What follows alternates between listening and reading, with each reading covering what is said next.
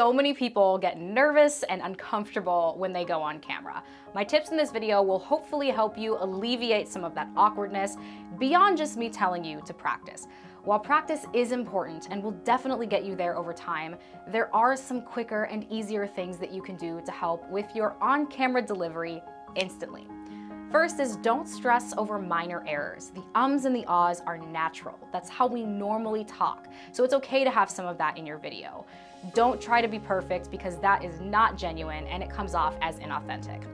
Two is use your hands when you talk. Sometimes our hands don't know what to do and it makes us more nervous because we feel awkward and uncomfortable.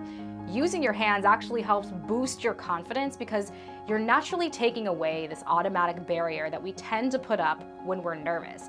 It also makes you seem more credible and naturally opens you up to your audience.